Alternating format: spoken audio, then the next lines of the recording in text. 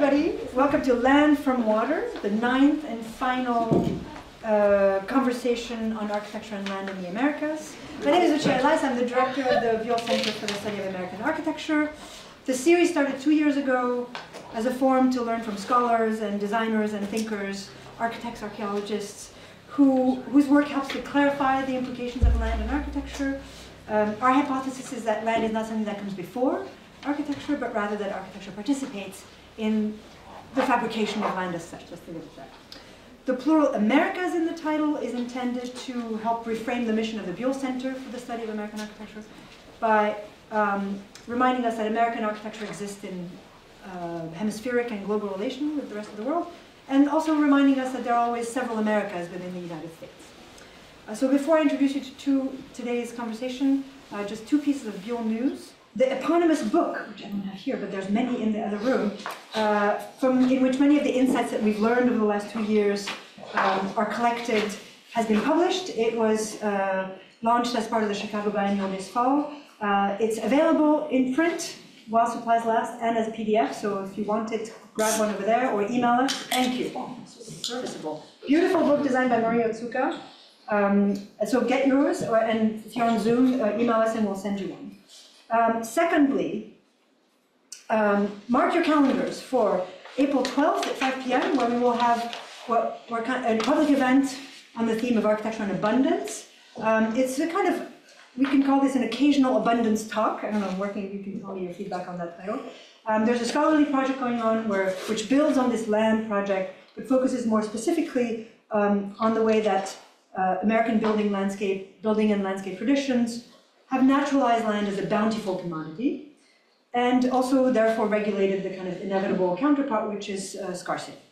So the two speakers will be Jennifer Truong, who will present on Benjamin Latrobe's American Order, shown here in its kind of cornucopian splendor on the right, and our first postdoctoral Buell Fellow, Maura Lucking, who is actually sitting right here, who I'm also announcing right now, who will talk on the so-called Indian cottage planned in the late 19th century. So again, and Danny Abramson will give a response. Again, Friday, April 12th, 5 p.m. Okay, so let's go to today's event. As you know, season 3 of the land series have turned our attention to the political economy of land, and of all of the elements that have kind of made their way into our historical explanations of the built environment and its political economy, water is the most difficult to theorize, I would say. So take air. Somehow I don't have a slide for this. Let me go back to this. Yeah. So if you take air, thinking about architecture and landscape as containers or conveyors of air, especially in light of climate change, has destabilized the landedness of architecture in a very specific way, which is that it has pointed us to kind of distant causality. Air is something that points to the kind of event where something happens in one place because of air or CO2 emitted in a completely different place. And so this distant temporality and its discreteness has led to a very specific kind of theorization of the role that air could play in the history of architecture. Or if you think about soil, and we've heard a lot about soil in this land series, the fact that buildings require intervention into the soil and often disturbance of soil has meant rethinking architecture's kind of situatedness, what used to be called its rootedness, in terms of chemical inheritances, concepts that have been very productive, from the idea of chemical kinship, for example, to also thinking of history in terms of half-lives. So very productive conceptual apparatus that we get from thinking about soil. But with water, things are not so simple. So water, I would say, is both more vectorial. It points in a very specific direction, but also more kind of complex to model. So to take our site as an example, as we do, the rocks that are underneath our feet and still visible in Central Park, water is a material flow that has shaped these rocks. So if you go to Central Park and you go stand on these amazing rocks, you'll see that they're, of course, layered by geological accumulation, but they're also marked by a striation in the other direction that happened during a very specific moment 12,000 years ago, when the glacier that used to top Manhattan began to melt and move, and in the process striating and marking the ground. So on the one hand, water is this very kind of material force. But if you're looking for how water affects patterns of settlement even today, you wouldn't say it's a material force. You would say it's more something like a haunt. So this is a map drawn from an article, a very nice article about the natural history of Manhattan, which shows in plan and section that what really matters is that there's a big crevice here, which means that the quality of land and the soil along Broadway has been very specifically affected, affecting patterns of real estate and even of the clip of urban renewal that has happened there. So there it's not so much that water is a material force, it's more kind of like a sublayer. And then, of course, finally, if you go a little bit further upstate, and this is not a picture from upstate, but it is a picture of indigenous communities feeling the toxicity of certain water that is upstream from them, if you will find that water is more of a kind of subject of realpolitik, kind of economic, something that has to be economically compensated for, because indigenous communities know very well that land-bound boundaries, meaning fences that are on the ground, are not much use if you are next to an industrial settlement which is upstream from us. And this is in the direction in which flows have to be. There's one more spot right here. So, in order to think about all of this, we have called upon two early modernists, Stella Nair and Caroline Murphy. And the reason for this is because they're going to take us to a moment just before the most recent reinvention of rivers. Just before, basically all over the world, plains that were just a place where rainwater collects were shaped into more or less pictorial lines of rivers. And when, therefore, the idea that you could shape political economy and governance through water was a little bit more legible, both in discourse and in the land itself. So, without further ado, let me introduce our speakers, and I'll do it in the order in which they will speak. So, to my immediate right is Stella Nair. She's a professor of Indigenous Art and Architecture of the Americas at UCLA. Her work, I'm going to shorten your bios, I'm sorry. Go to our website for the very lengthy and stellar bios. Her work is shaped by her interest in spatial practices, cultural landscapes, oral and ephemeral architecture, gender studies, construction technology, and hemispheric networks. She was trained as an architect and architectural historian. She's published 2 books. The first is At Home with the Sapa Incas. The second is The Stones of Tiwanaku, thank you. And she's working on the third, and she's a much permeated scholar, so I invite you to go visit her list of honors as well. Immediately to her right is Caroline Murphy, who's an assistant professor in the history, theory, and criticism of architecture and art at MIT, a department with which we're very familiar. Her research and teaching explore the interconnected material and intellectual histories of environmental engineering, state administration, and political economy in early modern Europe and global contact zones. Her current project, from which we'll read today, focuses on the alluvial designs and planning of Italy on the eve of the Little Ice Age. I love that, Little Ice Age, primarily in Tuscany. She's also received a number of fellowships. And our respondent today is my colleague and friend, Atia Korikuala, who has lost her voice, so she will be very silent until she has to speak, who is, of course, an assistant professor here at Columbia GSAP. So, without further ado, Stella, we're going to start with you.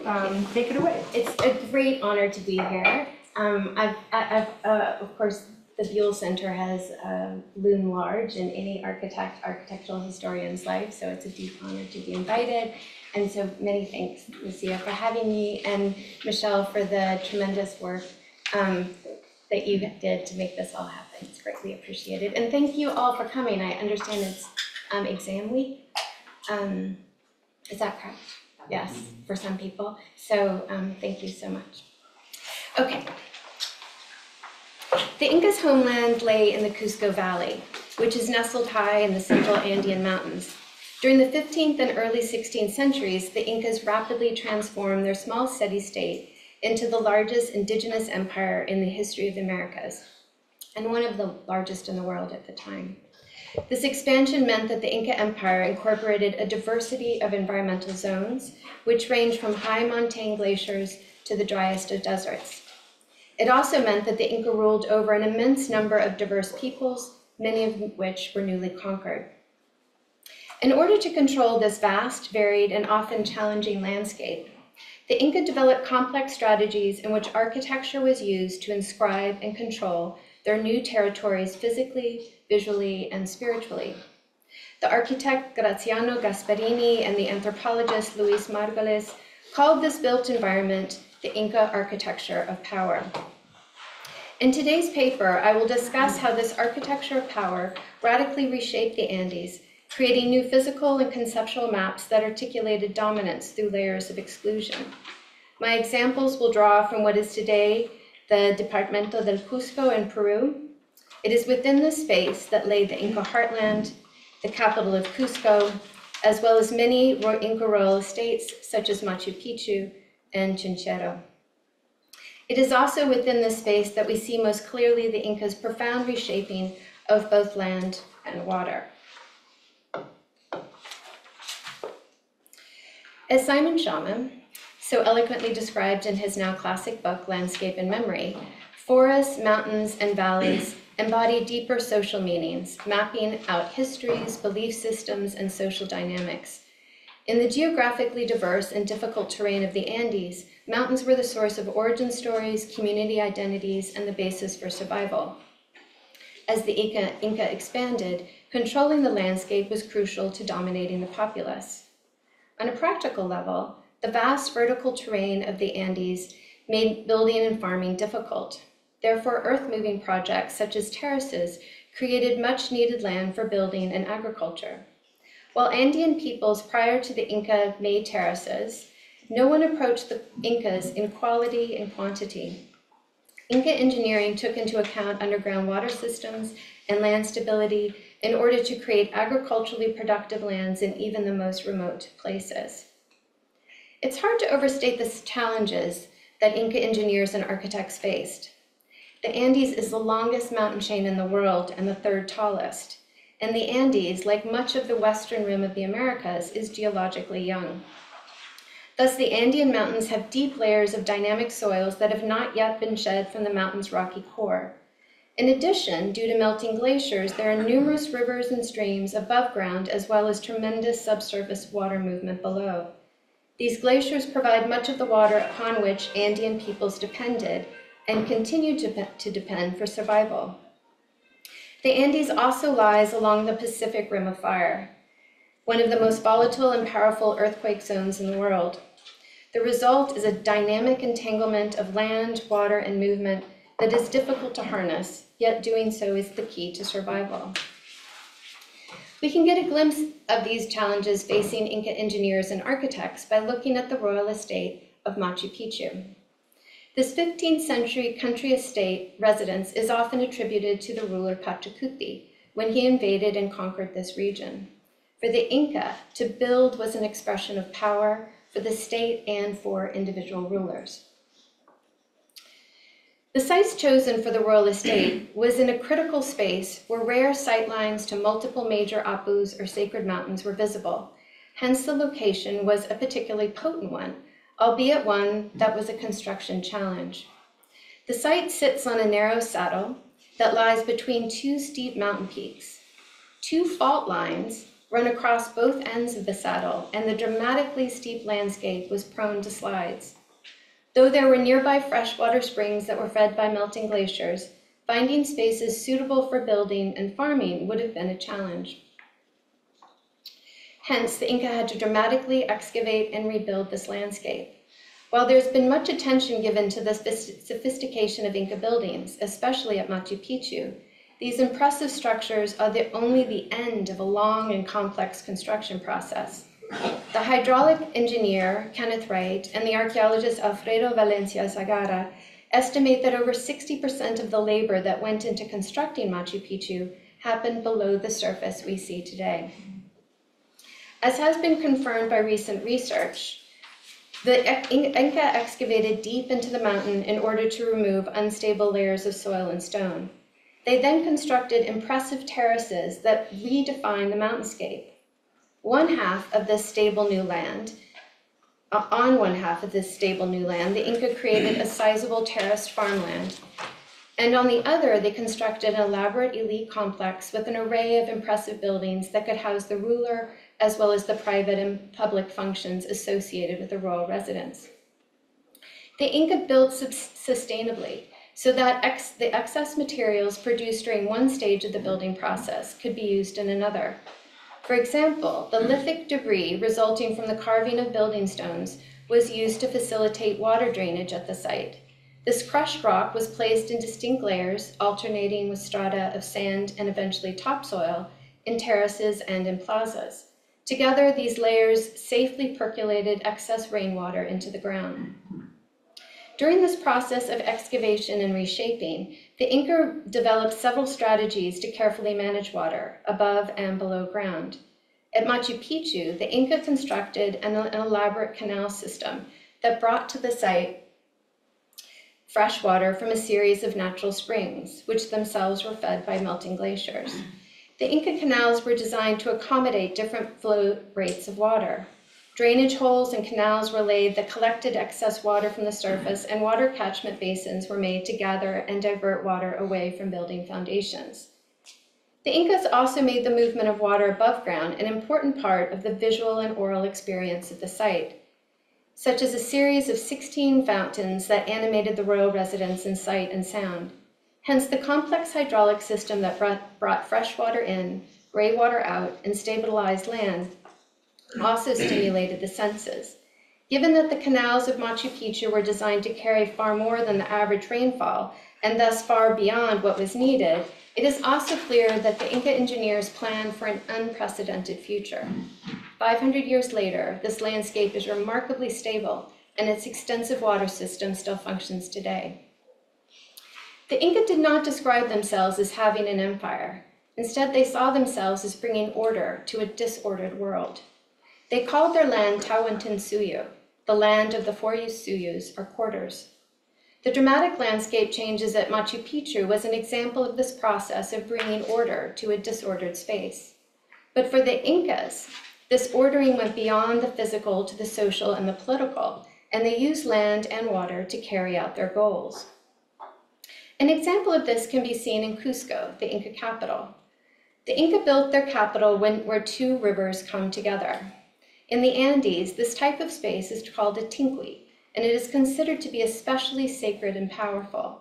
Only members of elite corporate groups called Panaca could live in Cuzco. Water also defines sections within the city. As the anthropologist Jeanette Shirabandi has shown, irrigation districts organized this city. A network of canals, their branches, and reservoirs defined irrigation districts within the urban core. The Inca assigned corporate groups to these districts according to their rank.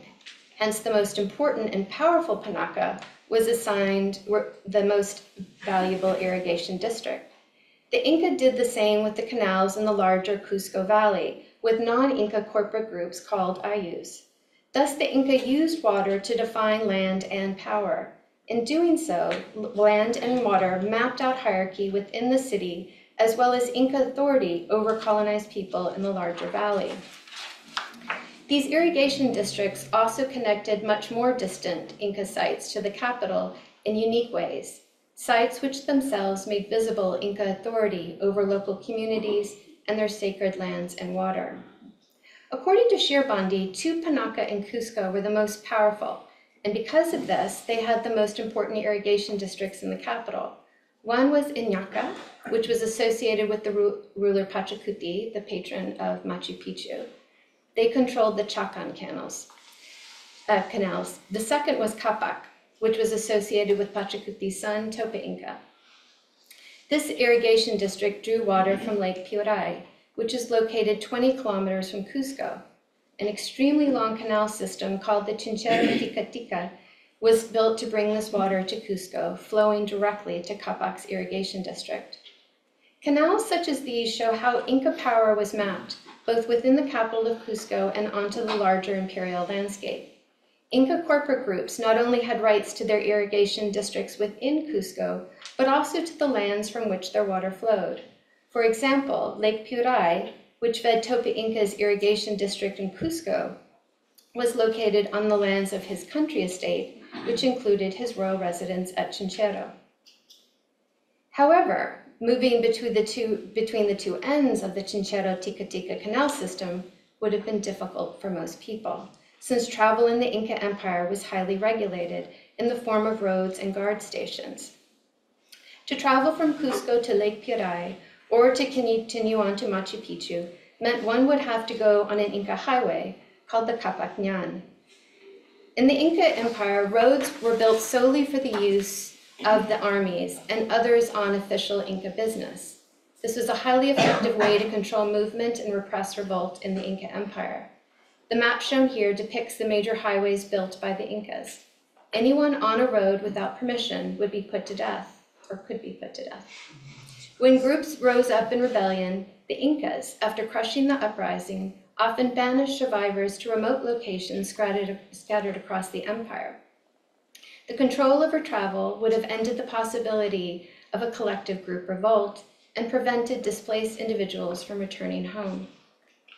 The building and control of roads also ended traditional migrations that had been at the core of Andean life. The dramatic vertical landscape that characterizes the Andes created distinct microclimates that can only grow a restricted number of crops. Therefore, in order to obtain needed supplies, families and corporate groups had to travel and sometimes live in different ecological zones. By cutting off these links, the Incas severed access to the lands and products that were crucial for survival, making inhabitants even more dependent on the rich storehouses of the Incas. For colonized people or punished nobility, roads were not means of access, but became visible symbols of dispossession and displacement. The Incas were able to exert such close control of their roads, such as the one that connected Cuzco to one of its major water sources at Lake Piray, with a series of tambos or way stations. Inca tambos were built along the roads to serve the purposes of supervising travel and providing a place for rest and ritual. The type of tambo built reflected the travelers it was meant to serve, such as armies, dignitaries, station guards, or messengers. One of the most important aspects of the tambo is that they had a freshwater source for the parched travelers. Evidence suggests that there were several tambos leading to Lake Piray and other installations on Topa Inca's country estate. Pacacachu, a small terrace site on the main road to Chinchero, lies at a critical curve in the road, and it is likely an example of an Inca tambo. Modern farming has heavily destroyed the site. What remains is shown here. Travelers would not have known of its existence until they were directly upon the site, and thus would be easily caught by the guards if they were traveling illegally. The size of the site indicates that it could have held a small retinue who, if granted permission, could pause for a much-needed drink at a series of fountains whose remains are still found today. For those special few who were allowed to travel on the Inca road from Cuzco to Lake Piray, they would have come upon a very special shrine. This shrine, called Cuperbajo today, consists of a series of curved terraces with the Inca characteristic polygonal stone masonry. But what is most unusual about this shrine is that the Inca also built half-scale and miniature walls, the latter of which was of a multicolored polygonal masonry, and is the only Inca miniature wall that survives today. According to oral history, an ushnu, or altar, once stood at the top of the site.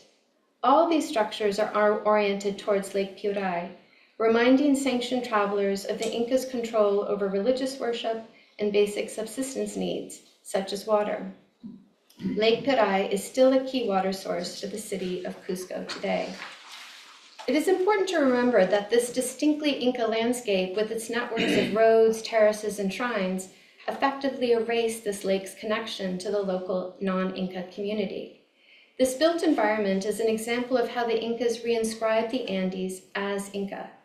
According to the historian Maria Rostorsky de Diez Canseco, Topa Inca built his country estate, which included Lake Piray, on the Ayamarca homeland. The Ayamarca had a long history of conflict and negotiated peace with the Inca, even eventually becoming Inca by privilege. But Topa Inca's transformation of their lands as Inca, which included taking possession of land that included a much valued and venerated lake, was a clear statement of imperial Inca authority and power. Another example of this can be seen in Topa Inca's royal residence, Chinchero, which lies very close to Lake Piray and its shrine. Like Machu Picchu and Cuzco, Chinchero was an impressive Inca royal estate set on a hillside, and like Machu Picchu, the Inca builders had to extensively excavate and rebuild that hillside with terraces and a complex above and below ground hydraulic system. And like at Machu Picchu, large portions of earth and stone were removed from an unstable hillside in order to create a cascade of terraces which were punctuated by a plaza and palace compound.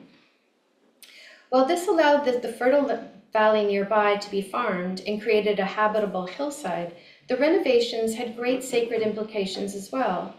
For many people, Pachamama, literally Earth Mother, was an important sacred force. Any action to carve into Pachamama, even for farming, required special rituals. The Incas appeared to have used this perception of the landscape to heighten their power and mystique. By transforming the landscape on a massive scale, the Incas identified themselves and became identified with sacred forces. This was used to justify their domination and reshaping of the Andes and can be seen in its connection to origin stories. For example, the Incas told the story of their first Inca ancestors to arrive in the valley of Cuzco. Using a slingshot to turn mountains into plains, these Inca ancestors physically and spiritually transformed the local landscape into their sacred capital. At Chinchero, Tope Inca similarly transformed a hillside to make visible his power over the region, albeit with an immense labor force. For the Inca, making visible this connection between the Inca and nature was of paramount importance and was done in multiple ways. For example, the Inca made this connection with their choice of masonry. Many of the distinctive buildings at Machu Picchu, Cusco, and Chinchero were made with a visually striking stone masonry, made of finely carved, mortarless, ashlar, and polygonal blocks. The Incas used this architectural tradition as a clearly recognizable symbol of their power and rule that dominated the newly conquered landscape. Reserved for elite Inca buildings, this distinctive architecture visually proclaimed a site's high status to any traveler or visiting dignitary. The association of this type of architecture with Inca power can be seen in the writings of chroniclers compiled in the century after the Spanish invasion in 1532. For example, Juan de Betanzo states that Inca informants stressed that it was the Inca ruler himself who took a cord to measure and lay out important sites. And in the case of Cusco, it was the ruler who chose the stone and helped to lay the bricks. This association can also be seen in the writings and drawings of the indigenous author and artist Guaman Poma de Ayala. One of his drawings, shown here, depict young Inca nobles laying the distinctive ashlar blocks in an Inca wall. Stone has a long history in the Andes in terms of both the skill needed to work this challenging material, as well as the recognitions of stone's abilities to embody sacredness. Stone outcrops that did this could be called waka. The importance of these sacred outcrops in mountains can be seen in the numerous ways they appear in Inca origin stories, such as when one of the Inca founders became part of a sacred mountain and was worshipped. Another example is the narrative that Pachacuti, the patron of Machu Picchu, was reported to have called upon a collection of waka to save Cusco in a critical battle. According to this narrative, these stones transformed themselves into great warriors and defeated the invaders of the Inca capital. Once the battle was over, these temporary warriors returned back into being wakas. The Inca made the built environment to highlight their close ties to the sacred world, often by blurring the lines between what is natural and what is man-made. An example of this division and relationship can be seen at Machu Picchu. Here, to your left, a constructed wall appears to be more like a rocky cliff face than human construction. This union between the natural and the man-made can also be seen in the image to your right, where an Inca building is blended into a sacred outcrop. This is also at Machu Picchu. Perhaps the most potent part of the power of the Inca architecture power that involved both land and water is the Inca use of labor. The Inca were a relatively small community and hence had to rely on others to carry out many Inca directives. This forced delegation is especially seen in Inca architecture. The labor required to build the impressive Inca terraces at Machu Picchu, the canals in Cuzco, and the shrines at Lake Piray near Chinchero was all likely supplied by non-Inca peoples. Throughout the empire, colonized populations were sent far from their homes to work as part of their labor tax for the Inca state. The Inca state depended upon its vast building projects to house the infrastructure of its rapidly growing empire. Hence, much labor was called upon to undertake these works. According to the colonial sources, 50,000 workers were conscripted to build Topa Inca's residence at Chinchero. Inca technological superiority in the form of terraces and irrigation systems allowed for increased productivity, but for colonized population, it meant the loss of control over one's land, water, and labor. For the Inca, land and water were deeply entangled, forming a unit in which the Inca used in their built environment to reshape the Andes and reorganize local populations. Inca architectural gestures were not a secondary means of control, but were a critical part of state expansion and conquest. Instead of relying on brute force and defensive structures to establish Inca hierarchies of power and control, the Inca leadership manipulated land and water to exert their control. They transformed unstable and rocky hillsides to create much-needed spaces to farm and build, and developed advanced hydraulic systems to irrigate farmlands and provide much-needed fresh drinking water. But this meant that they disposed some local populations from their lands, resources, and sacred spaces, while others received access according to how the Incas ranked them. The Inca built an extensive road system that enabled the Inca to have a quick and easy access to most places in the empire, while at the same time preventing movement for everyone else. And by using their architecture to reinscribe locally venerated places as their own, the Inca augmented their connection to the sacred while distancing those for local populations. In sum, the Inca engineered an impressive built environment that physically, conceptually, and spiritually transformed Andean land and water, and in doing so, radically reshaped the western rim of South America. Thank you.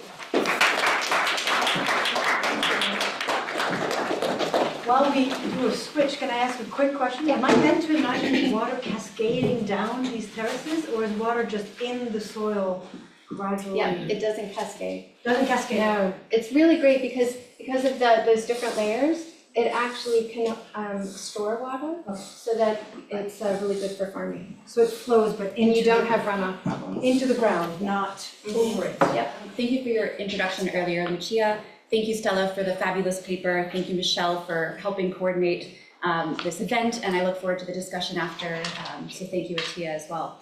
And thanks to you all for coming. So, when it comes to early modern land and water infrastructures, one of the most famous examples that probably jumps to mind for architectural historians, at least in the European context, is the Canal du Midi, the monumental 150-mile-long canal constructed in southern France in the late 17th century. The canal, which linked the Mediterranean Sea to the Atlantic Ocean via the Garonne River, was pitched as a strategic piece of political economic technology, an aquatic highway that could deliver to foreign markets the wheat, wine, silk, and other products harvested and produced by Languedoc's struggling farmers, while also allowing the crown to consolidate its power over this historically mutinous region. Now a UNESCO World Heritage Site, the Canal du Midi is one of Europe's oldest still functioning canals, but its unlikely realization in the face of so many technical and political challenges has itself obscured a very basic fact. This canal was only one rare physical manifestation of a much older and more diffuse set of engineering ambitions. In my talk today, I'm going to bring us back in time by a century and to an altogether different place, the new ducal state of Tuscany in central Italy, to explore the rise of a fervent infrastructural imaginary, which reshaped how people within and without the nascent discipline of architecture began to conceive of the possibilities for the complex, often chaotic disposition of land and water. Before proceeding, I want to issue just a brief comment on my invocation of the term infrastructure. The word itself first emerged in the late 19th century to describe the preparatory works needed before laying railroad track. In France and in Spain, it was then translated into English in the early 20th century when it came to characterize all manner of transportation projects. Responding to such usage histories, modern scholars, mostly anthropologists, have defined infrastructures as causal technologies, material assemblages that permit the movement of other matter, capital, and people to support economic systems. So while the word as such did not exist in early modernity, we must recognize that its essential concept, along with all of these functional promises, most certainly did. Starting around the second third of the 16th century, in fact, there arose, at least in Italy, a palpable discourse about the aquatic landscape as a space that could, and most importantly should, be physically recast to advance circulation, yielding economic benefits for the duke, the state, and its subjects. While I'll touch briefly today on some material practices of recasting rivers and wetlands in this period, my principal concern will remain with discourse, ideas preserved on paper, texts mostly, some of which we see on the screen here, that chronicle an array of audacious aquatic infrastructures that remained forever in the realm of the imaginary. Though never marking the landscape physically, they point to an array of futures past, which together tell us a great deal about how early modern people thought about the intersections between the improvement of water and the improvement of wealth. The first argument that I'll advance here then is that this infrastructural imaginary in Tuscany centered chiefly on the aquatic landscape's commercial affordances, how rivers and streams could be transformed into seamless passages.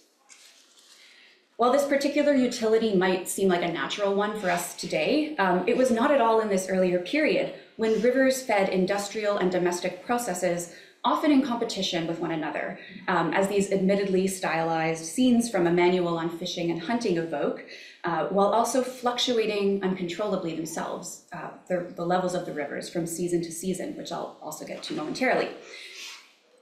A second point I want to make today has to do with expertise. Converting rivers into dedicated circulatory infrastructures raised a host of novel questions. How precisely should waterways be shaped?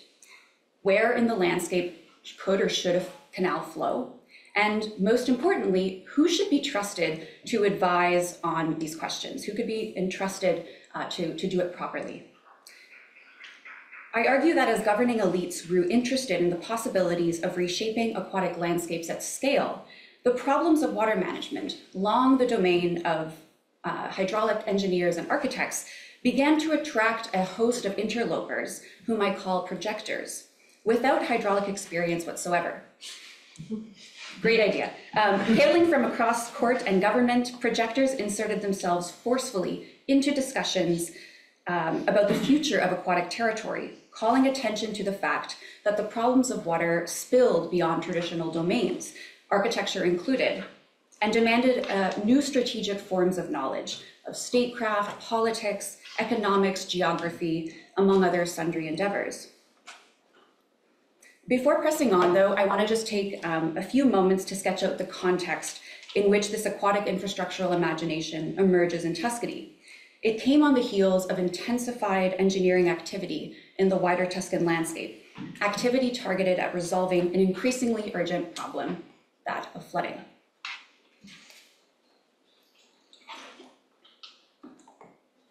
While inundations had for centuries posed occasional threats to the myriad river towns and villages of central Italy, during the central decades of the 16th century, a combination of factors associated with the onset of the Little Ice Age, as historical climatologists call it, resulted in more frequent and catastrophic flood events with an elevated toll on life and property. Here on the right, juxtaposed with an Arno River flood map from the mid-16th century, I'm showing you Florence, Tuscany's capital, under floodwaters in the 1966 flood, which by all accounts was the worst since the 16th century, probably since 1557. With almost every inundation that swept through Tuscany, but especially through Florence, the Medicean government took action in an attempt to mitigate such disasters in the future. In August 1547, for example, on the heels of a particularly bad flood, memorialized here in the urban fabric with the flood marker, which is about my height when I'm standing, the ducal government issued a slew of legislation meant to protect rivers and stabilize riparian spaces. Then 2 years later, in 1549, it founded a new specialized rivers management office called the Ufficiali dei Fiumi, literally the officials of the rivers. Staffed with practically trained engineers, as well as bricklayers, carpenters, and stonemasons who had cut their teeth in urban work sites, as well as on ducal villa, garden, and fountain projects, the jurisdiction of this rivers office extended across the duchy's dominions. Working along a modest stretch only of the state's principal Arno River, from the towns of San Giovanni Valdarno to Gonfalina, seen here, this office engaged in the maintenance and repair of flood defense structures, which ranged from timber posts pounded vertically into sandy shorelines to earthen and reed embankments to gabion structures assembled from rope and stone. Beyond this modest space, though, the office, for the most part, delegated tasks of alluvial defense and engineering to towns and private landowners by merely enforcing and policing much older riparian laws, some going back to ancient Rome, and punishing those who violated them. In the end, these working methods, as I argue elsewhere, were not all that novel, pursued as they were by earlier public works offices in the state.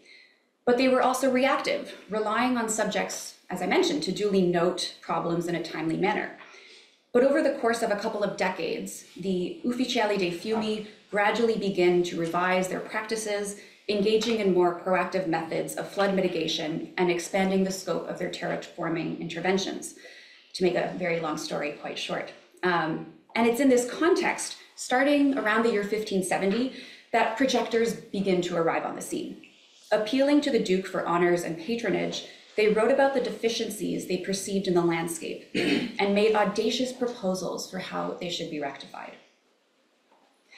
Now, projectors often dubbed their ideas imprese, an Italian word that means sort of enterprises, but also called them lavori, or works, and my favorite, disegni, or designs. So the landscape, they're literally thinking about designing it. Typically, these proposals took flood containment as their pretext before outlining other plans for recasting the landscape to improve commercial circulation, among other economic benefits. The clustering of benefits was, as we'll see, a characteristic rhetorical move that projectors made in a bid to sell potential patrons on their plans. So was treating aquatic territory as a tabula rasa, an endlessly pliable space bounded only by the limits of human imagination. In the time remaining, to give you a fuller sense of the texture of this infrastructural imaginary, I want to walk you in detail through just one early and particularly articulate example of a project, a text from 1568 titled A Discourse on the Reclamation of the Pisan Plains, written by the Florentine patrician and bureaucrat Lorenzo Albizzi. Part of the reason why this project is so rich is because Albizzi wrote it as a dialogue. In the 16th century, this was a literary, essentially fictional format, one that allowed an author to explore multiple points of view by delegating them to various characters in conversation. In this text, however, Albizzi's fictional protagonists are real people who are named. One is himself, and the other is the ducal architect Davide Fortini, who was a technician in the Ufficiali dei Fiumi, as well as Giovanni di Alessandro Caccini, then superintendent of a similar rivers office that was founded in Pisa. Now, because Albizzi is known and remembered today by historians principally for this dialogue, he is usually described as a hydraulic architect. But I reconstructed his biography based on many other sources, and I found little evidence that he actually ever worked in this capacity. So instead, he would have composed this dialogue on the Pisan Plains in 1568 after a period stationed in this region, first as a territorial administrator in the mountain town of Barga on the top of the screen, and then as a treasurer to the Duke's brother, Giovanni di Cosimo de' Medici, who was then working as the Archbishop of Pisa. While serving out these roles, it's plausible that he became familiar with the landscapes of Western Tuscany, its flood problems and its potentials for improvement. He probably got some ideas of his own. It's also possible that he met the flesh and blood Fortini and Caccini, his fictional interlocutors, while he was in Pisa, since they were working on ducal building and river projects there at the time. These latter two were also among the Duke's most favored technicians and administrators, as well as very well-recognized experts on alluvial matters. Albizi's title announces his ostensible subject, the cessation of floods in Pisa and the drainage of its coastal marshlands. But as the dialogue unfolds, his focus on disaster mitigation gives way to a much grander set of transformations that involved straightening, diverting, and channeling the region's rivers into commercial infrastructures to better interconnect the alternately hilly, swampy, and craggy terrain. Albizi's proposals are too numerous to name here, but culminated in the following principal gestures. First, cutting the Serchio River near the town of Avane. Serchio up here. So apologies about the legend, which got a little cut off, but the blue line will be the Serchio and the red is the Arno, and then Albizi's plan, the Serchio is on the top, Albizi's plan is in the thick red, and the Arno, the existing sort of trace of it, is below. Sorry about this on the screen. So Albizi's proposals started with cutting the Serchio River near the town of Avane. Second, filling the marshes of Norica and Vecchiano and the lake of Massachucoli with its sediments, while also cutting a diversion outlet to feed into and augment the Canale di Ribafrata, which I'll show you in a second. Then, in dramatic fashion, moving the Arno from Pisa by turning its course south to Pontedera to fill in the marshes of Stagno below, before turning northwards to join back up with the Biantina and down through the Canale of Usciana to fill in the Arno's former bed. These operations, which coalesce around the Serchio River and its surrounding plains and mountains, display Albizi's keen interest in developing Western and Upper Tuscany, the site of quarries, mines, and silk mills, and in bringing these regions into more reliable communication with the rest of the state. And as an aside, it's interesting to note that while the duchy was beginning to develop the port of Livorno at this time to replace the Porto Pisano, which was silting in, it appears that this larger reorientation did not register for Albizi. It was not yet apparent to him. When he was in Pisa, this was, again, still very much in its infancy, and so it points to this kind of alternative future, this alternative economic plan that was never realized.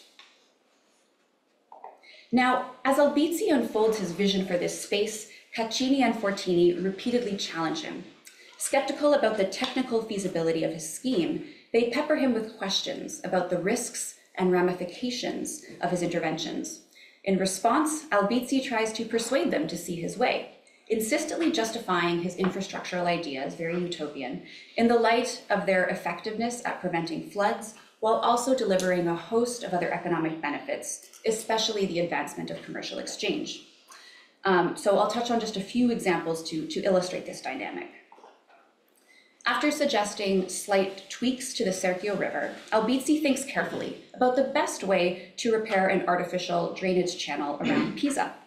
Many of these, such as the Ribafrata, shown here, were losing water from evaporation in the summer and silt accumulation, inhibiting navigation and the reliable discharge of swampy waters. Albizi also complained of their stench, citing bad vapors in the summer. To improve these channels, he proposes diverting them into them more water from the Serchio. Beyond removing the stink, he said, this operation would supply connected irrigation channels, support industrial milling, and restore easy navigation between Lucca and Pisa, such that merchants could, and I quote, retrieve grain and other merchandise from that city. The commercial and infrastructural uses of these channels, all connected together, interested Albizi greatly, but Caccini and Fortini doubted his plans, fearing that the Serchio could not supply all the water necessary to surface all of these myriad functions. Albizi's next infrastructural proposition was incredibly bold and met with substantial resistance. He declared that to liberate Pisa from floods, it would be, and I quote, necessary to remove the Arno such that it does not pass by Pisa, not even within a few miles. Fortini instantly challenged this suggestion, stating that, quote, the customs and the businesses would all come to nothing. Albizi replied that he'd move the Serchio to Pisa anyways, replacing one river with another to ensure no harm to the city's commerce. To emphasize his sincerity, Albizzi even invoked as a foil the infamous example Vitruvius made in his De Architectura of the Macedonian architect Dinokratis of Rhodes. In devising a city on the slopes of Mount Athos for Alexander the Great, Dinokratis, as Vitruvius tells it, neglected to consider basic practicalities, such as access to water and farm fields. Distancing himself from this egregious offense, Albizzi insisted that he did not wish to say it like that architect, for he had thought about whence to get sufficient water to enable navigation. Albizzi's underlying interest in the infrastructural viability of Tuscany's landscape perhaps comes into sharpest relief when he goes beyond discussing merely alluvial cutting to suggest what he calls his caprice or his fantastical idea to tunnel a passage through the mountains by the town of San Giuliano, 8 kilometers northwest of Pisa. This feat would, and I quote, create a convenience for travelers because the mountain street, while not that long, is very disastrous and steep. In dialogue with Caccini and Fortini, Albizzi discussed creating a 2-way carriage track to speed commerce between Lucca and Pisa, which he also imagined as a toll route to raise funds for ducal coffers. He suggested putting soil and stones quarried from the tunnel to use for other building purposes, and teased that, quote, perhaps one could find in the body of this mountain something of such importance that the cost would not be without evident profit. So he's alluding here to some sort of gold mining or some other sort of metal. For Albizzi, the project was quite literally an investment, one whose difficulty and expense were more than justified by its commodity and utility. Convinced at last of the merits of Albizzi's infrastructural promises, Fortini and Caccini compliment him on his valiant spirit. Their exchange thus draws to a close, and its protagonists bid farewell, committing to discuss improvements to the marshlands of the Val di Chiana, another marsh, and Siena upon their next meeting. And I have not found any evidence of this discussion, so their conclusions remain a mystery. By successfully persuading the skeptical Caccini and Fortini of the benefits of his circulatory plan, the flesh and blood Albizzi could assert that he deserved the earnest consideration of his ducal readers in the real world. At a time when it was impossible to test or model the hydraulic effects of vast terraforming enterprises, and to know in advance whether such an enterprise would succeed or fail, the approval of cautious, reputable technicians probably counted for a lot. The social and professional contest that unfolds in this text between Caccini, Albizzi, and Fortini, then, is as central to its drama as are his audacious proposals for transforming Pisa's aquatic territory into a seamlessly navigable infrastructure network, and they together in tandem give meaning to this text. While Albizzi was somewhat unique among his fellow projectors in presenting his ideas as a dialogue, others also alluded to the fraught questions of expertise subtending grand enterprises of commercial infrastructure. For example, in his 1591 proposal for draining the Val di Chiana and channeling its waters into a navigable canal, the scholar and territorial governor Giovanni Rondinelli preemptively addressed the doubt that some have about the viability of his scheme. While some feared that draining the valley would flood Florence, Rondinelli insisted that he had carefully considered this risk, asserting that, for more and very clear reasons, I do not believe it. A few years later, the noble and prelate Baldassare Nardi also turned his mind to the drainage and channeling of this valley, writing to promote this enterprise and disarm detractors who feared it would cause flood surges in Rome. Some projectors even came to Tuscany from other parts of Europe. In the 1570s, the Flemish engineer Willem de Raadt promised Duke Francesco de' Medici a model of an audacious canal to straighten the Arno River completely, so as to facilitate transit from Florence to the sea without the arduous work of transshipment. And so, in this way, as the city gave way to the territory as the principal site of government reflection and action under new, increasingly powerful rulers in Italy and in other parts of Europe during the early modern period, a widening circle of experts treated the planning of land and water as a matter of conscious and deliberate forethought, a design problem aimed at generating state wealth. As we have seen, the Promethean transformations of unruly waters into commercial infrastructures could only be dreamt in Tuscany after it had grown more capable of administering its rivers in practice on the ground. But it became a necessary dream, importantly, as the state adapted to a host of related political and economic conjunctures, inflationary pressures for one, along with Tuscany's general turn toward internal development, once its subjugation to Spain largely foreclosed any hopes of overseas expansion. Projectors seized on these complex issues of land and water, ones that flowed far beyond architecture and that expanded its remit in the process. Thank you.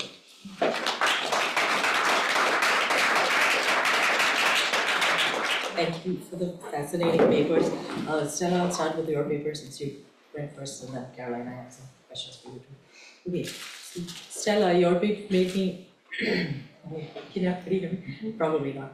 Your paper made me think about a tension in interpreting certain kinds of urban fabrics or certain kinds of civilizational fabrics, which is that on the one hand, you can provide a kind of materialist explanation that these are these royal landed estates that are, royal land estates are an artifact of a surplus economy. And that we can mobilize people away from agriculture to participate in construction, pay wages, build armies. Alternately, there's a cultural explanation in the sense that these landscapes are built on to reflect sacred landscapes and model themselves on it. It seemed to me while reading the paper that I read that there's a tension, this tension between agricultural productivity as reshaping the land into a sacred landscape dismantles this easy dichotomy between the sacred and materialist explanations. And I was thinking here of your story of the royal estate of Buena Kapak, the grandson of Pachacuti, who transformed the marshland into a canalized and lush productive region. And you described the impetus for this project, as being religious significance of humans bringing order to disordered and chaotic nature. And then additionally, speaking of the transformations inaugurated by Topa Inca on his landed estate, you also talk about how this reveals a kind, it brings forth this sacred landscape in the sense that there's a network of shrines and stones and ancestral sites that are not only avoided by the engineering project, but are kind of incorporated into it. Here the example is of the road that cut above the Urkus land. So my question here is that in terms of the Chinchero people's everyday lives, is there a kind of network of pilgrimage? Like in what way did pilgrimage play a role in how this sacred landscape intersected with the kind of engineering landscape, you know, that these two kind of come together in this interesting way? Okay, so that's my first question. And then I have another question, which is how was engineering bureaucratized and then financed to make this long-term project? Because both of the projects that you're describing, they're very long-term projects. So they involve not just the construction of them, but also the maintenance and the renewal of them. And so, you know, what kind of administrative hierarchies had to be developed and maintained to manage these roads, terraces, outcrops, canals, and how was maintenance and renewal baked into the cosmology of engineering? Okay, and my last question, which I think is one of the kind of most weird ones in the sense of difficult ones, is the status of marshlands. So the most interesting feature, one of the most interesting feature of the story in relation to this question of land and water is the marshland, because it counters that kind of neat boundary of land versus water, right? It's neither land nor water. And much of the recent critique of colonial engineering projects has been that they were managing that boundary between land and water, and that this boundary management created, first of all, it created those distinct categories of land and water, but then it had all of these different legal ramifications and environmental outcomes because that boundary had to be fixed. It could no longer be imagined as a moving boundary. So colonial engineering to that extent could not conceive of the flood as part of the process of renewal. And so the question here is that, is the drained marshland, do you think of it, or can we, is the only way to think of it as a kind of engineering embodiment of a strong central and authoritarian power? Why does this marshland occupy this liminal space, and how can we theorize it from this perspective of land, property, and agriculture, which you know doesn't kind of fit with the marshland? And when I was looking at your slides, one of the things I noted, I remembered, is that one of James Scott's central arguments is that the mountains are the space of resistance and retreat. They are not, and so it's so interesting that here you have a counterexample, right, of the mountain actually as a space of managing people's bodies and inserting authority into this kind of space. So that was just a thought. I don't have a question about that. What should we do? I think you should take the answers, no? Okay. Yes, sure. Or do you want to ask All of all them? questions? Yeah. Okay, ask away. All right. I'll Comment away. comment away. Okay, so Caroline, thank This you will for give your... Stella a question, time to. Yeah, that's also a good point. Great questions. Thank you. Thank you for your very exciting paper. So your paper delves into this process by which political elites in Florence created the political and technical conditions for the canalization of the Arno River. And the story is expansive in how it draws in these multiple spheres of public life: finance, government, engineering, labor, aesthetics. So I have a couple of observations about your paper and some questions, which will hopefully give you a chance to bring the bigger project, that I skimmed more than read into. Apologies. No, it was really fun.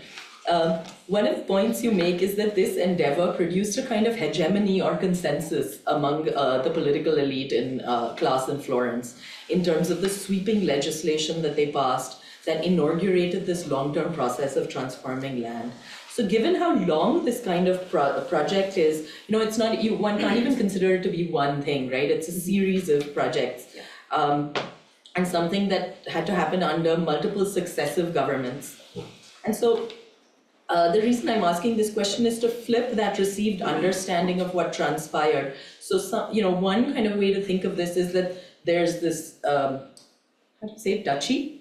The duchy that transforms the land and the river. But then the other way to think about it is that it is in creating this land that the ducal state itself gets transformed. So could you maybe speak to this as to how the state changed as a result of the physical and geographical transformation?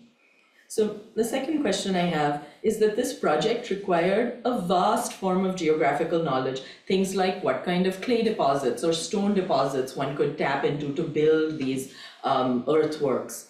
It required an understanding of waterlogging. It required the development of new technical expertise, mathematics, not only of fluid motion, but to calculate the volume of water in each river. So what prior knowledge or older institutional forms of engineering, treatises on geology, geography, meteorology, and I say that word very specifically because that's my 19th century colonial India brain trying to figure out pathways into the 16th century, Italian world. Absolutely. Like what are the institutional forms of architecture and engineering that made the project thinkable, that came before the project? So as a variation on that question, you have this, which you didn't show today, but it was in your earlier paper, which is Da Vinci's interventions. The drawings for canals and A backup slide. That's what you meant. Yeah. And then when I was sort of looking for other images of this, he's also designed weirs. Oh yeah. Yeah. So these are very concrete interventions that he's proposing. They're not just ideas. Yep. So the question is, you make your case, the case you make is that it was the floods. If the floods hadn't happened, they wouldn't have done this. I'm a little suspicious of that. I think that there may be more things that bring ideas that are already floating into political reality. And so I wanted to sort of maybe a little bit push you on that to figure out, what are some of the other political rather than, because it's a very, that it all falls on this flood, this sort of external event that makes this a possibility. I was wondering if you had any thoughts over there. Yeah. So on that subject, you offer this definition of infrastructure, and I quoted it here. Anthropologists define infrastructures as causal technologies, material assemblages that permit the movement of other matters. And this is a very material definition of infrastructure. But there are other ways to think about infrastructure, which is that it is a state-making project. So political hegemony doesn't produce the project, rather the project produces hegemony and consensus. And so, yeah, I don't know where the question was, it was there somewhere. Right? Right. And then my final question is about the finances involved in this undertaking. Is there a way that the Florentine state had to produce new forms of debt leveraging future financial possibilities? And I think you came close to talking about it when you talked about convincing patrons to invest in projects. So you know, this is akin to kind of the auxiliary economic benefits that you were talking about. So how did this project appreciably transform Florentine financial structures of either taxation or credit, you know? And here, of course,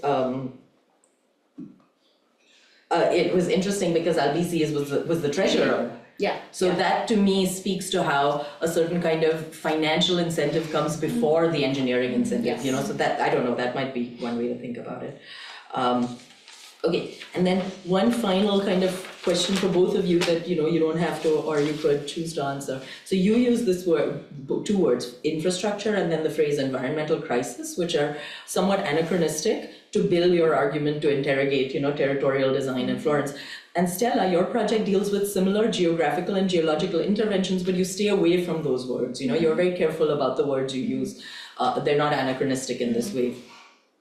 So given this kind of very fertile and prolific new academic work theorizing the Anthropocene, my question to you is, do you find that language or that kind of new interest helpful or useful or unhelpful? Like, how do you interact with that, given, how have these new, you know, emerging critiques shaped your work, you know, historical work, which doesn't speak to it in a 1:1 way, but is clearly emerging from that kind of new interest? Okay, that's it. Thank you. Wonderful question.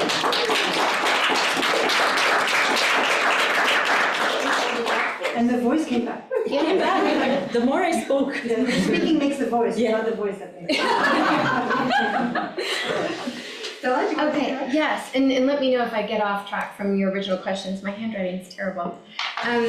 But the first question was about the practices sort of the local and the everyday, and then this imposition of the state.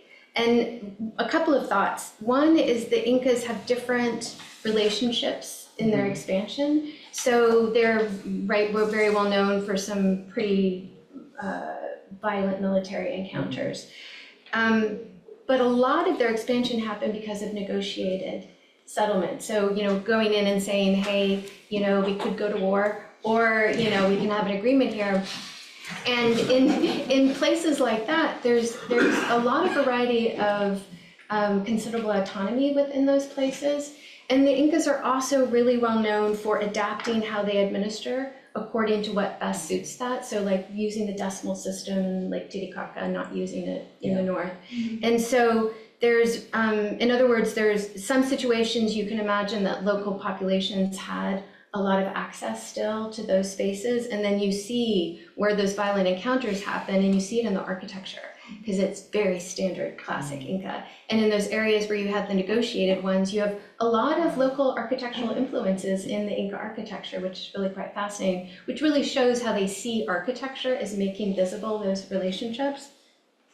But I really love the idea also just thinking about the everyday, because I think a problem that we have when we look at the Incas, we're getting largely their narratives, as you know, then obviously the Spanish, but who's being interviewed are Incas if they're indigenous, with the exception of people like Guam and Poma, who's not Inca, and that we can buy into that state narrative and not obviously all of these colonized peoples. But Sabina McCormack, in her writing about the early colonial period, talked about what a problem it was for European priests who are trying to Christianize, because, quote, the countryside remains pagan. Because there's so many ways that you interact in your everyday life that have sacred implications.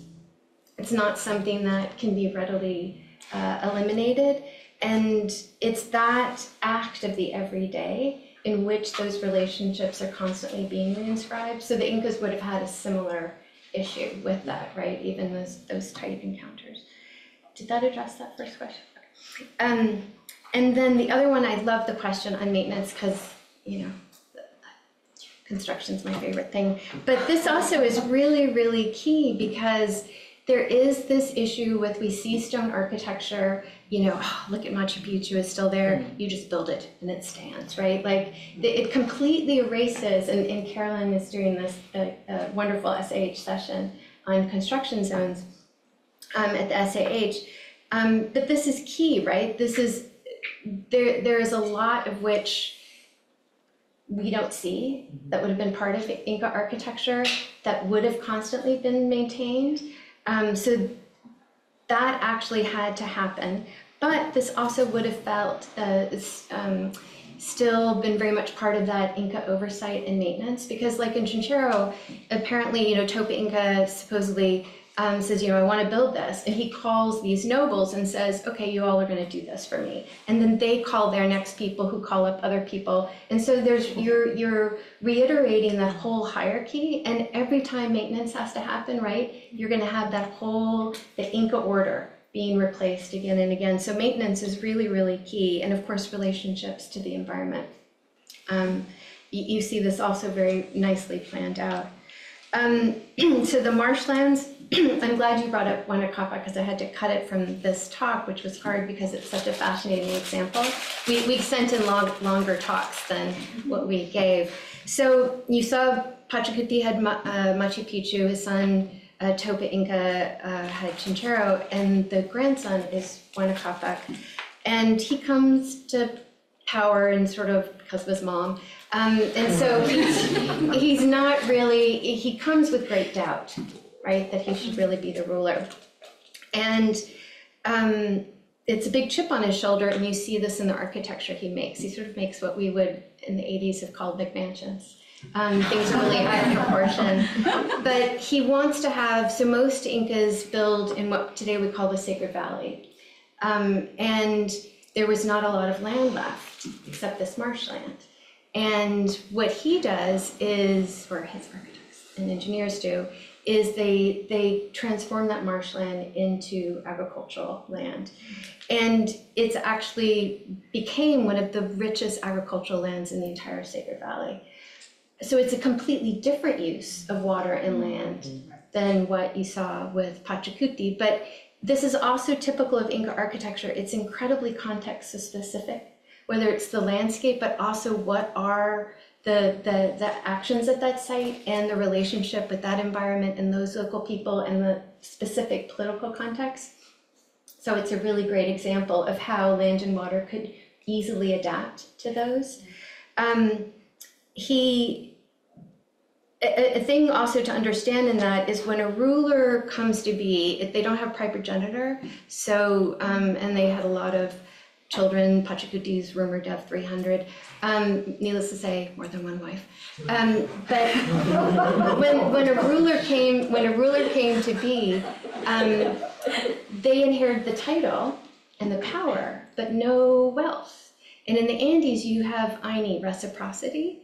And so to get something, you have to have something to give, which encourages rulers to go out and conquer new lands, because a ruler would get portions of those lands for themselves as they went out. But farmland's key, right? You have to be growing a diversity of things so that you can say, here, I can exchange that. So for Wanakapa, having farmland would have been very important, but you raise a really important issue about how marshlands would have been understood.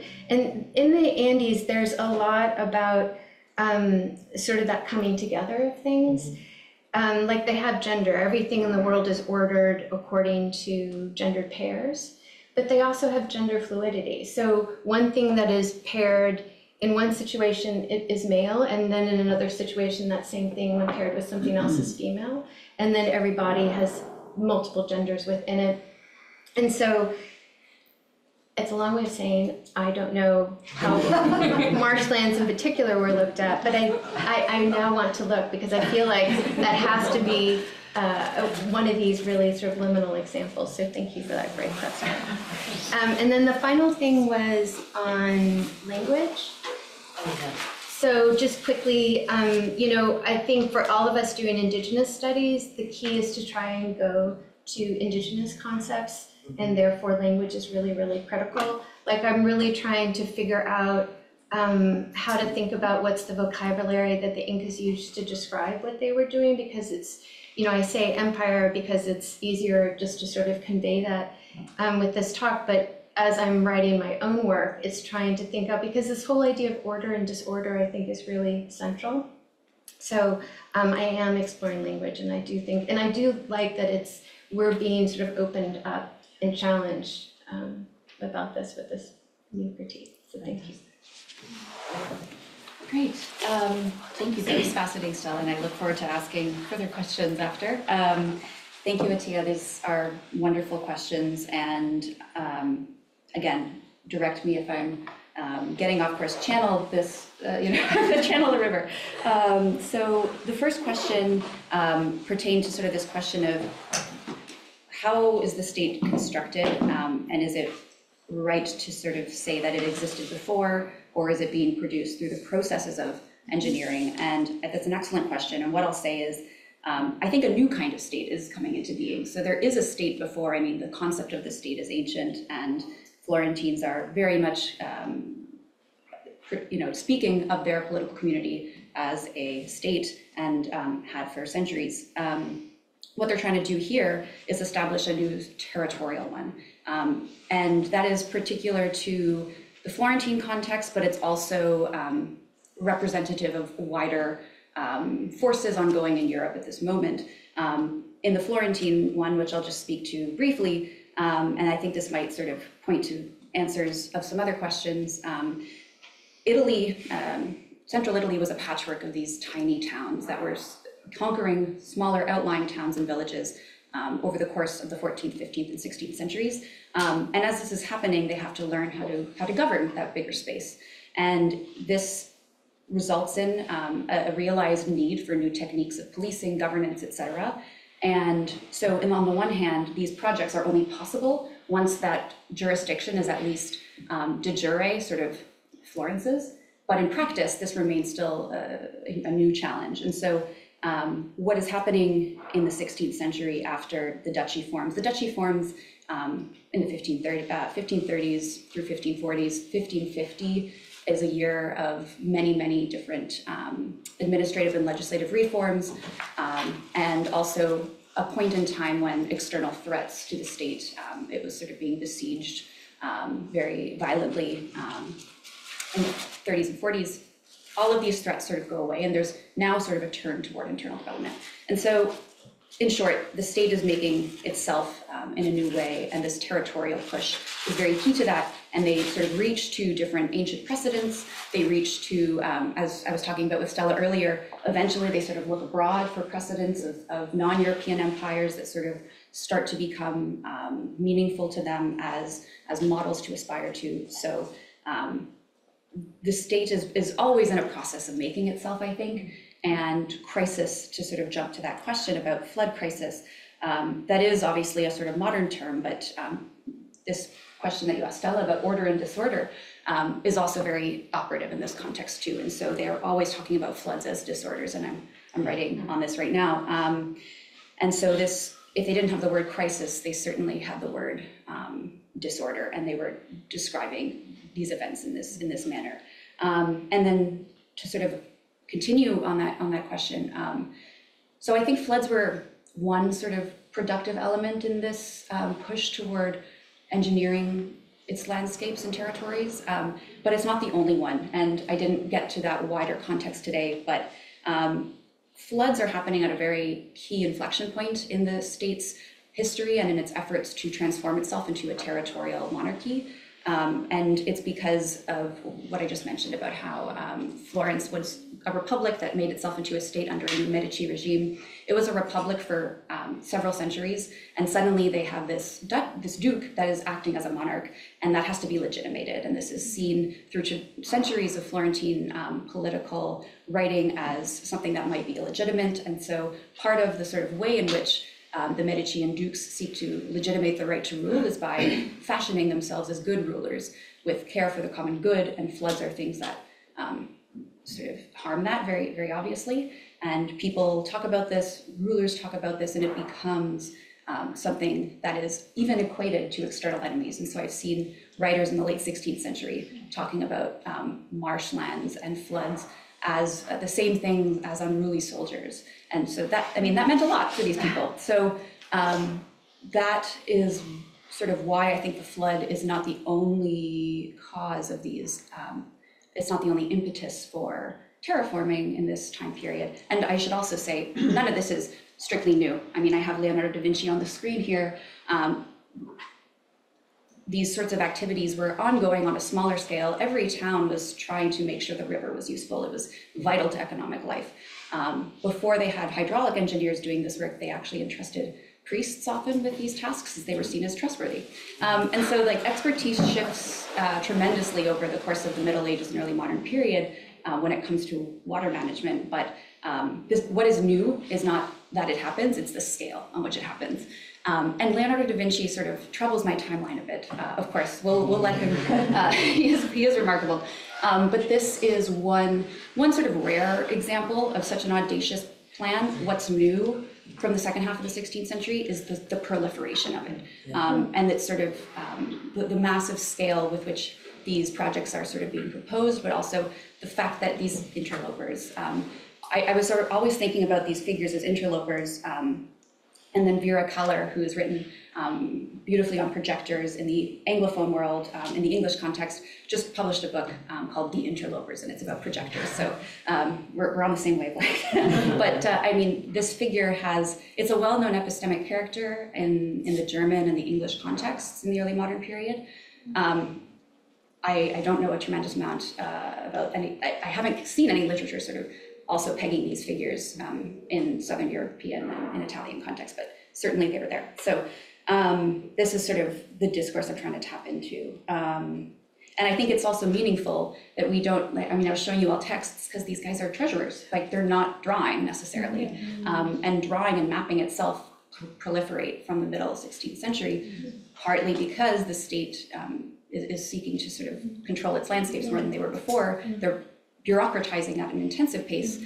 And so while you have sort of isolated figures like Leonardo da Vinci, I mean, and not isolated, their architectural drawing becomes very sort of standardized from the late 14th, early 15th centuries. But sort of the question of how to draw a river, how to represent a landscape, these are still new problems.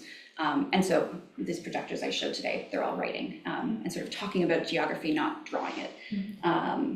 And so in terms of, let me just try to see what other question I'm missing. Can I attach a question? Yeah. The last question is kind of a joint one, so mine will be smaller, but the way in which Abizzi calls it bonificare. Yeah. Make better. Yes. So yes. is that, am I allowed to read improvement? I sort of tentatively argued so, and I need to sort of like bolster this. Right. So I'd love to chat with you about that after. Because you translated it as something very technical. You said Yeah. desiccate. I mean, they also use, the other people It use used- desiccate. Yes. And you said drain, but really what they mean is improve the land, no? Yes, it's often translated today as reclaim, like bonificare. Yes. But improvement is a discourse that is so Because bonificare absolutely. means to make good, which is the same as Yes. improvement. Improvement Yes. means you make money, Make it- basically. So, Yeah, and it's true. I mean, that tells you how they saw swamps right. as not good. Not good, right. Yeah. So I think it is key to this, and I am trying to sort of find more examples of this because I've looked at the historical etymology, and in certain contexts it does mean this, and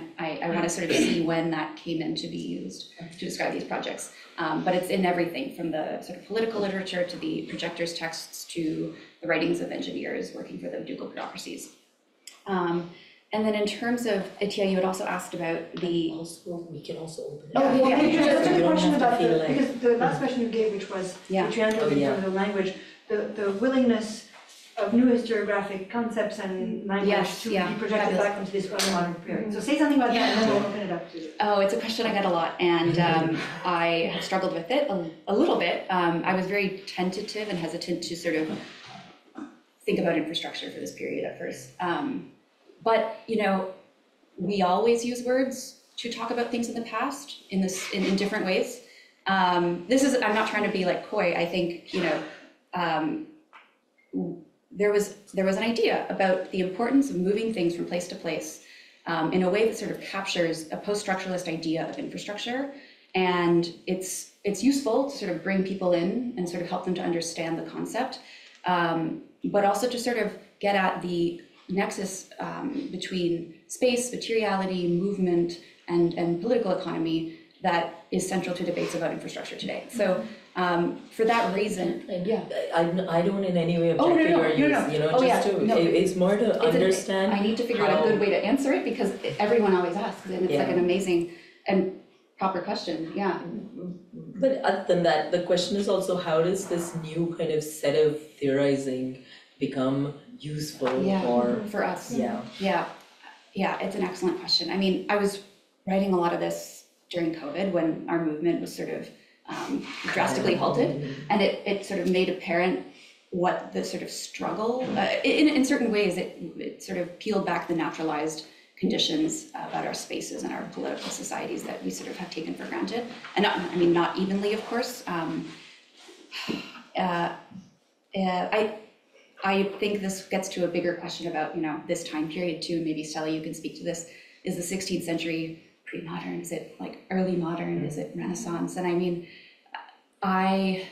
one sort of point I want to make is I think a lot of these practices are typically pegged on a later period. So people don't sort of often think about the early modern period as a time when you have these grand terraforming enterprises, but you did. It's not sort of purely an 18th century, post-18th century thing.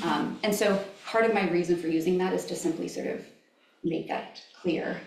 It's very intentional, but the work I'm trying to do now is to think of words like traffico, circolazione, condotta, because these were words people used to talk about that sort of the promise of movement before they had the word infrastructure. Right. But one of the ways to periodize would be, a small question I had also was, and you could just answer yes or no, was water conceived as abundant or not? Like, was there in your case you said there was too much flooding, but does that mean that water itself is like a thing, commodity? Was it conceived as too much water or no? Because that would be a way to, that's very contemporary environmental thinking. Yes. Where's water? Is there not water? Yeah. And in your case, it seems like you didn't talk about the sacredness of water. There's anyways you have water and a slope, so that's easy in a way. Like it doesn't seem like water. Well, no, water is very, very sacred. So again, another thing I just couldn't put in there, but it's seen as really, like it's the circulation of life. It's a problem when the Spanish come over and there's this view that rivers are dirty and they hold disease. Right. And for Andean peoples, they're like your blood vessels. I mean, they're veins, right? This is how the universe functions, is because of the flow of water. But I would say in the Andes, water's scarce. I mean, the driest desert in the world is in northern Chile. Most of the communities that all live on the coast, they live next to rivers that are from melting glaciers. Peru is one of the most hardest hit and will be the most devastated by climate change because of the tremendous melting glaciers. And so I'd say there's for the whole western slope of the Andes, which is where the Incas primarily were, there is a tight focus on water because of its importance. And even when you have the rain, you want to harvest it. And that's why having those percolation systems are so key. Okay, so do you want to field the questions? Or I know my neighbor has a question. Raise your hand if you had a question. Well, I had a question about agriculture, and I think Stella mostly answered it, although I would welcome any more on that, because it struck me as you completed your talks that you both talk about digging for infrastructure, and then there are allusions to digging for gold. What didn't get mentioned as much, at least in this iteration of your work, is digging for agriculture. And I have very much political economy in my mind because I'm teaching a class on political economy, so we're reading all these British things about where the digging for agriculture is contrasted with digging for gold. And this is another kind of digging for infrastructure. Of course, those things are important in political questions because it has all sorts of implications for how do you collect the taxes? It's that process that makes that thing we call the state, right? How is it revenue, land revenue that you collect as taxes or something? So I wanted to hear, when you talked about that text, it sounded like a very early text on political economy. And I was a bit surprised that, I mean, maybe there's more there about agriculture, but that other kind of digging, that's how it might relate to the commerce and gold. Yeah, fabulous. So many thoughts. Yes, this to me is sort of nascent discourse in political economy, absolutely. And I think this gets codified with in the late 1580s with Giovanni Botero. I think like the tradition sort of takes off after that. And in terms of agriculture versus gold, at least in the period that I'm studying, the sort of big contrast that's often drawn is it better to sort of find gold locally? Do you get richer from doing that, or do you get richer from sort of trading? And Giovanni Botero would also, there's a beautiful article also by Vera Keller about this analogy that is in Botero's texts and in the texts of a lot of his readers about the sort of contrast, that contrast. And what he says is that some markets are the same thing as mines above ground, because it's trade is like a mine that is above the ground. It yields more, or the same or more wealth than it would if you were to sort of just dig in your land. Agriculture is obviously another fount of wealth, according to some thinkers. And it's sort of, I think in the context I'm looking at, a lot of the reclamation projects are geared toward producing more land to grow grain. There's fears in the late 1590s about famine. Early 1590s and late 1590s about famine in Tuscany, and so the concern becomes about growing more grain, but also having more efficient transit routes to move that grain around to places that could not produce it locally.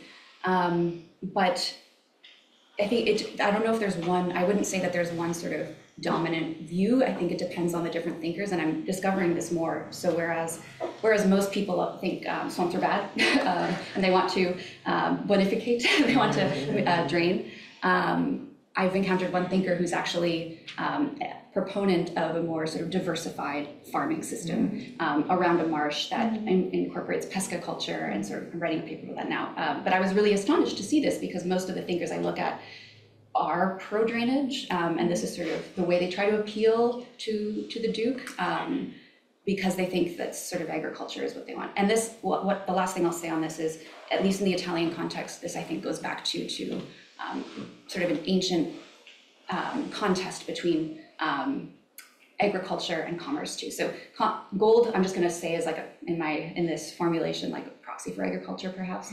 Digging and mining is not really something I'm as familiar with in the Tuscan context, although there was a lot of tufa mines, and I have a colleague working on this now.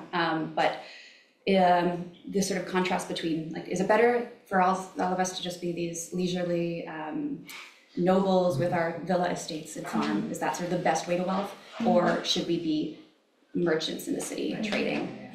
And so that's the sort of contest that's invoked sometimes among these thinkers too, but it goes back to ancient Rome, if not earlier. Yeah. And sorry, they raised their hand.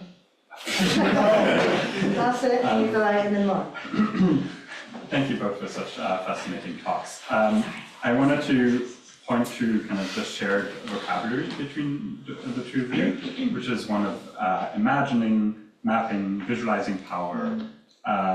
And Caroline, I really like your response to one of the comments by Nair, that this is not like a high modernist Jim Scott kind of legibility mapping of like drawing maps, but actually a bureaucracy and kind of like a much more a governance of sorts. There's a question, or my question then relates to the issue of water within kind of visualizing. And there's a key question that Nair also kind of hinted at, by like, these are long-term projects, but there's also a different kind of temporality that comes with water, a temporality of seasonal shifts, of daily water flows, of flooding, kind of these accidental shifts. Was there, or can you talk a little bit more about how these temporalities of water actually intervened and changed patterns of governance and provided opportunities, but also problems to governance of people? Okay. Great question. But I would say on a functional level, what we see is the Inca's planning for those things. So again, like what Janet Shearbody found in Cuzco, is they're actually making these reservoirs so that they can hold a lot of water in the evening so that the canals never have to stop. And also what Kenneth Wright and his wife, Ruth White, they're the Wright water engineers, they've done all this amazing work at Machu Picchu, is similar, where you see that there is a plan. I mentioned how they actually, it's like 80 gallons of water per minute, like way more than your average rainfall, that they're actually planning for, and they've got to prevent this overflow. So the terraces do slope down, so you could have a little bit of runoff, but that's where your topsoil is. You really don't want to ever have that. So they are always planning for like when we have very little water flow and then where we have excess. Now, but because you've got these underground water systems and they're from melting glaciers, there is an annual renewal of that. Again, this is what climate change is threatening. So unlike like living away from one of these rivers where you're really dependent then on rain, these are all related to these somewhat consistent access of water, though different rates of flow, and they're planning for those. Does that answer that? Thank you so much for the question. Temporality is, I think, really important to think about. The evidence I've seen in my sources in terms of how the government is responding to sort of seasonality, that's sort of what you're getting at. Two examples jump to mind. First, in the same way that as Stella narrated, the Inca conscripted non-Inca. In this case of Tuscany, it was the ducal government conscripted peasants to show up on certain days to re-embank rivers that sort of needed their levees repaired, for example. And they had to show up with their shovels and dig or sort of help cart stone and sand with animals. And this happened in the summertime, and it was something that people complained about. Some administrators said it was unfair because this was the harvest. But it happened in the summer because the fall was the rainy season. And so starting in like August, September, November, especially November, you had really heavy rains, and that's when a lot of the flooding would occur. And so this was done in an effort to ensure that the levees could be re-embanked before that happened, and also because many watercourses, if they were called torrents, that's word in English today, it's sort of, we imagine it as sort of aggressively rushing water, but in Italian the word just refers to rivers that are not stable from year to year, or from season to season rather. So a torrent in the summer would often be dry. And so that's also why these projects were more efficient to do in the summer, because in some cases the water would be not there or very, very low. So that's it, the seasonality cycles that sort of come to mind first. Yeah, that's all I can think of at the moment. So Nikolai and then more. Thank you both so much for your presentations. I think in a way to connect Atea's temporality in St. Nair's political economy, my question is for Caroline mostly. What's in it for these projectors? Truly, I mean, it seems maybe a facetious question, but from my understanding, like the main case that you explore is a treasure. So these are people that are in some way entrenched within the government or like the higher end of the society, probably have intimate connections. And these are, at least from the framing that I got, non-expert experts. Yep. These are people that are external to how to deal with these design problems. And thinking of it in long term, like the actual, what I would imagine this project, how long it will take and the finances for it, it will take a long time. It will take forces beyond just one individual. Yes. So what is this I just know better than everyone else kind of engagement they're looking for, or just trying to get their name attached to it? And I guess somewhat secondary question to it is, we have this field of projectors. What was their efficacy rate? How did they actually have any influence with in relation to these proposals? Thank you for those questions. Great questions.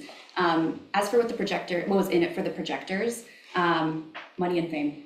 So there's, I mean, to put it simply, but you're right, these were already figures with some degree of sort of clout within the wider ducal circles, which were themselves very hierarchical. And so it was about social climbing to get closer to the Duke, to get more money, to get some sort of permanent position where they could get sort of a stipend, and also perhaps have a stipend for their families and progeny.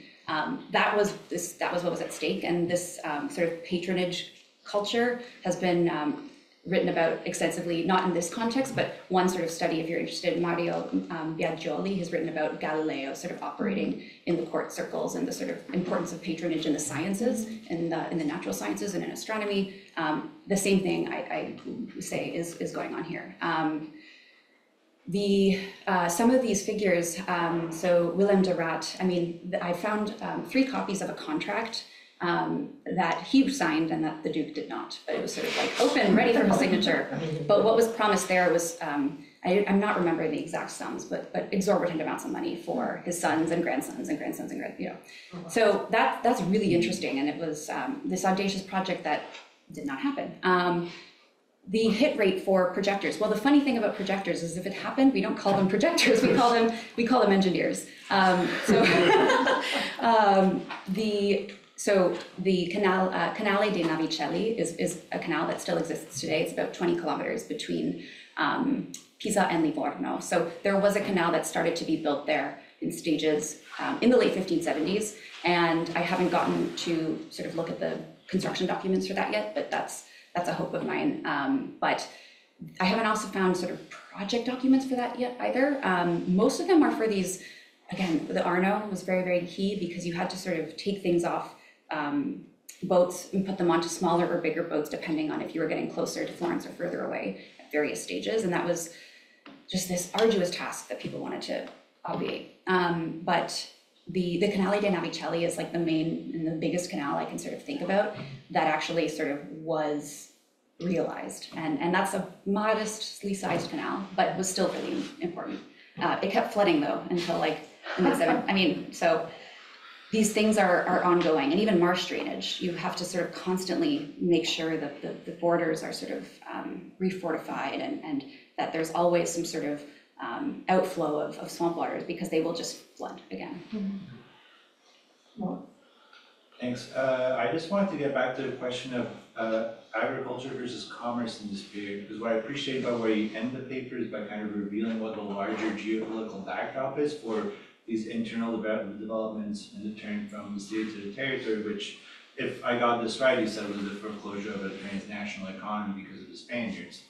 And as you know, this is kind of very similar also to what happens in the Venetian Republic at the time, that the maritime economy also falters because it loses colony. And there too, you have kind of an explosion of basically land reclamation projects. So I had a question of, A, what is the role of, say, expertise that's gained during a period of kind of intense maritime trade that maybe gets channeled into agricultural cultivation improvement? What do you see as being the similarities and differences between, say, the Tuscan region and the Veneto vis-a-vis land reclamation? And is there also any kind of translation of expertise happening between these two contexts that seem to share very similar material conditions at this time? Yeah, thank you for your question. I pointed to this foreclosure of any sort of Tuscan imperialism, but I will say there were many ambitions and hopes. And at the end of the reign of Ferdinando I in 1609, he died in 1609, but in the years before his death, there was actually a voyage to what is now Brazil. And they brought like a handful of Tuscans in the attempt to build a colony there, and that he died and then the project was scrapped. So there was sort of like one expansionist ambition that sort of reared its head at the end of his rule. But during Francesco's reign, his predecessor, it was much more internalist. I think the connection you're drawing between Venice and Tuscany are very, very similar. Venice was trying to sort of rid itself of Spanish influence and very sort of really wanting to retain its independence. The technical links between these settings are ones that I have not really found tons of evidence of.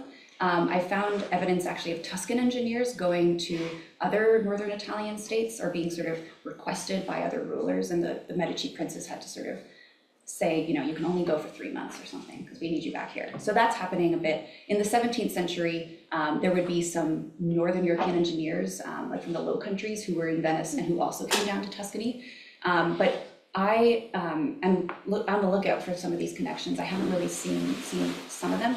And then you asked about expertise in overseas expansion and how that plays in. Do you mean like whether sort of like navigational knowledge? Knowledge about kind of like ships. Huh, yeah, I haven't thought about that. It's a great question. I am trying to find out more about river boats, and I haven't really found much, unfortunately. But that's sort of one question I have about like navigating rivers versus navigating on the seas. I think they were very different, and that's sort of my impression. There's been tons of scholarship, of course, on seafaring that I'm not really looking at the moment, but I probably should. And Amora gets our final question. Sure. So my question relates to the topic of preservation and how we're thinking about the anthropological discourse in water futures. And I was thinking how the monument typically, as an occupiable or relatively occupiable space, differs from something like the ruins, which you mentioned, which is highly regulated, often archaeological. And so for context, I was thinking the different ways that movement is regulated, like you mentioned Machu Picchu versus what you would see in the fossils of the Sacred Valley. And in your book, you discuss the theatrical use of space by the Incas in Chinchero and other places in the Andes. But I think you mentioned you consider how architectural space creates and articulates this movement, which you both spoke to a bit. And it's sort of a two-part question. Feel free to answer either neither or both. But essentially, how preservation in some of these communities, colonial, imperial communities in particular, navigate this importance of protecting history. Efforts have been to erase it, versus sort of this opportunity to break away from Eurocentric ideas of preservation, like in the situation of UNESCO heritage sites that often isolate architecture and artifacts from the community and context. And is there a value or is there an interest in sort of revitalizing or reoccupying some of these spaces and canals in their sort of continued use, or is there, is it different benefit to that? Great question, and very, very pertinent to what's going on in the Andes as well as a lot of indigenous communities. Preservation is one of the new ways of dispossessing indigenous peoples from their lands, right? I mean, everyone goes to Machu Picchu and doesn't think about all the indigenous people that were removed from that park to make that archaeological zone. Since I've been working at Chinchero, the community has lost more and more and more of its lands because they are seen as damaging it. And yet conservation efforts often fix up sites so that tourists will like them. I mean, tourist dollars are really, really important. And so there's far more destruction that happens, even though that goes against sort of like UNESCO codes of what you're supposed to do to sites. They are heavily redone to please tourists. So conservation is a very complicated, often not involving indigenous peoples project. And it's a huge topic, right? I mean, like what I'd say, like to give an example also back to Chinchero and how it impacts land and water. So they have now decided to build an airport next to Chinchero and the lake. And the whole idea about that's okay, we'll just put a little fence around Chinchero and it's all going to be good. And that's like building an airport in Versailles' backyard, right? Like this is a huge estate. It's incredibly nuanced in its relationship. The ecosystem is really critical. The airport is well underway to its construction, and it's to bring in tourists who don't like to do the long trip from the current Cuzco airport, among other reasons. But you look at communities like Taos, which own the tourism, right? They decide who gets in, what those tourists can and can't do. There's definitely models in which indigenous people can and should have control over those landscapes, which goes back to your point about issues of ruins, right? Like a lot of these, when I started working in Chinchero, several of the wakas were considered to be still alive. People still made offerings to them. They had communications with them.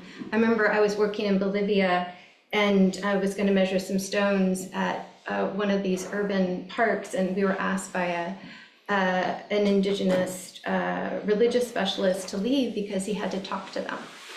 You know, that it's about perspective, right? About what is ruined and what is still alive. And we see that right with the museum situation in the US with native objects in museums, and how important it is for those communities not only to have them back, but that they be treated in a certain way, because they are seen as they're not relics of the past, but they're active agents today.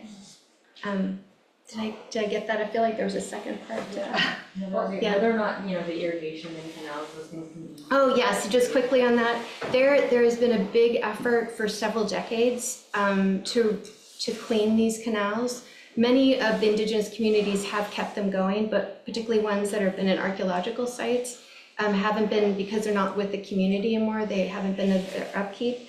And it's amazing, the ones that have been either maintained or been put back into use, how effective they are. And this goes, you know, one of the things that made the Incas so effective is, you know, when they would go into a new area and they'd see something that community was doing, they'd pull it into their practices. So you see massive, wonderful irrigation systems across the Andes. There's a project going on in the North Coast. All of those, you see the sophistication really of hydraulic engineering in the Andes across the board. And so yes, they are still effective today, and you know, would be a way for the future if it wasn't for the melting glaciers, which is the source of so much of the water. Okay, on that experts but somewhat saddening note. Thank you. I mean, it's really incredible. I was putting together my introduction thinking, how do we conceive of water? And it's so complicated, but there is something between what you were saying. Why is marshland policing the marshland means policing what is water and what is land, and the more modern forms of land development are that you quote unquote reclaim land from water, that any water can potentially become land. But I think what you've shown is that this very gesture of being able to say that's inside and that's outside. If there's water inside, then it's one thing. If there's not water incorporated, then it's completely other. That gives us a kind of theorization, so I'm satisfied. But also, thank you so much for incredible papers. Thank you, Atia, for a super insightful response, and to the whole crowd for coming. Thank you.